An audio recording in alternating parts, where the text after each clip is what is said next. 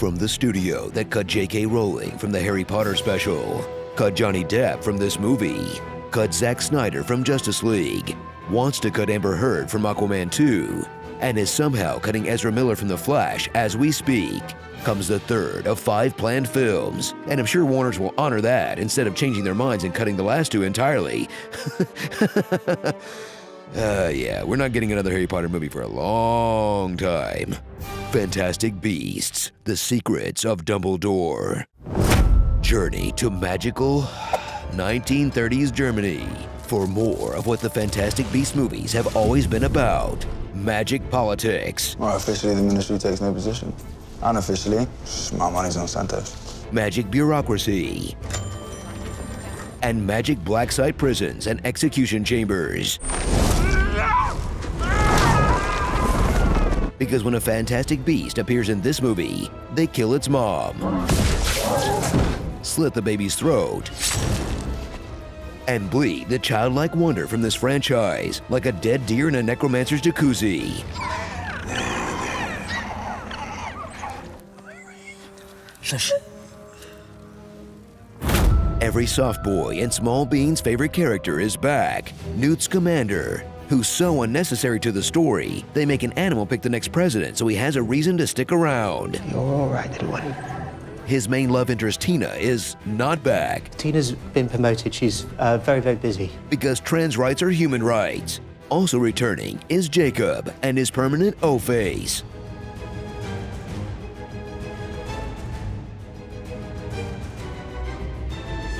Credence, who's dying of, I don't know, Morbius disease? Queenie, who spends the entire film looking like she has a sharp rock in her shoe, but doesn't want to yell cut and ruin the take.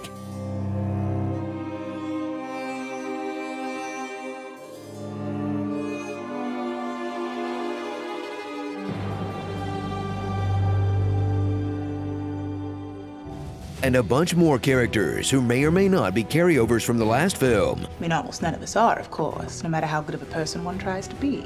Was she in the last one? I feel like I'd remember that accent. Put yourself in danger to save a perfect stranger. Strap in for the story of a magic friendship bracelet that stops Dumbledore from fighting his high school sweetheart. I was in love with you. That's right, Dumbledore's out. He's proud. He used to be a pureblood fanatic who vowed to do a genocide. It was you who said we could reshape the world. Also, he has no friends. He probably killed his sister, abandoned his nephew, and his remaining family hates him. Thrill as he takes on his old flame, Colin Farrell, Johnny Depp, Mads Mikkelsen's Grindelwald, a guy who hates the human race, but loves to cup a face. That's twice you failed me. Using a plan that's hard to follow by design, see? If we hope to defeat him, then our best hope is to confuse him. The fact that everything didn't go precisely to plan was precisely the plan. Resulting in the franchise's latest climactic goo-on-goo final duel. Only the wizard with the most potent goo can win. Ready, set, give.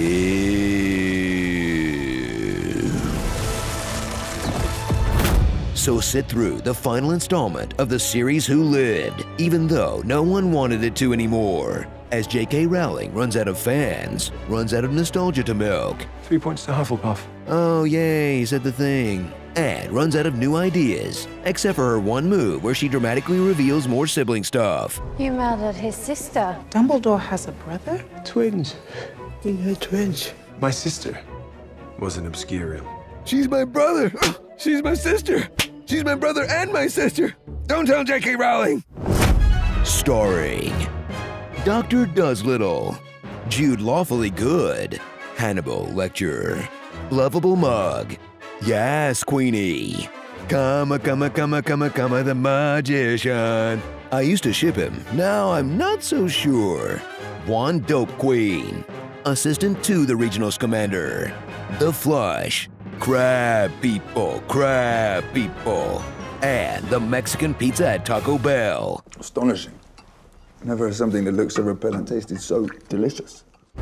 Harry Politics and the chillin' of a villain.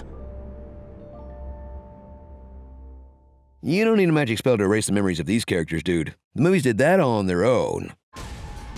Commence primary ignition.